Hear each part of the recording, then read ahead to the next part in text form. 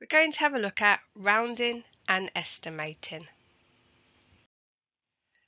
Rounding numbers. We always round numbers when doing maths. Now we need to learn the rule. If it's higher than a 5, we round up, or if it's 4 or below, we let it go. Decimals. We need to identify which number first and then look at the neighbour. So for one decimal place, 0 is the first number after the decimal, and the neighbour is number 6.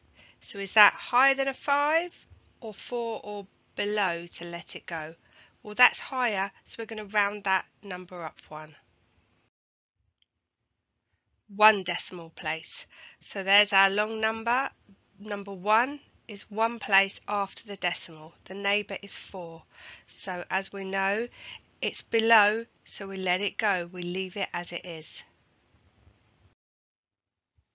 So now we're going to look at two decimal places. So number 4 is our second figure and the neighbour is 1. So we're going to leave that alone.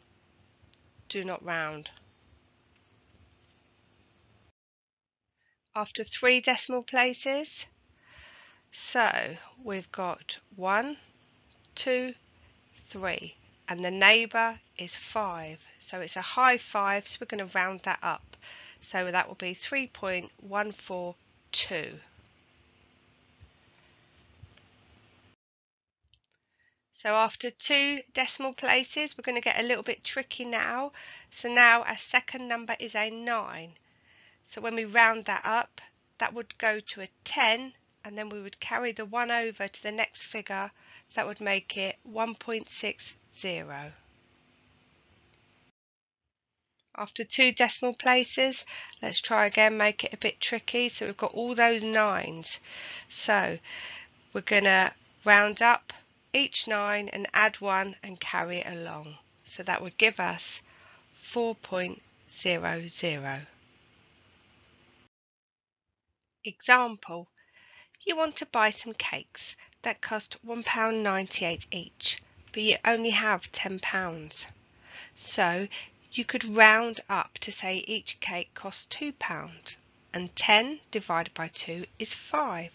So we know that you can buy 5 cakes, and the actual cost is £9.90. Why do we need to estimate? Well, say you want to buy 2 lots of dog insurance. The man said it costs £50, but you know each dog costs £19.99.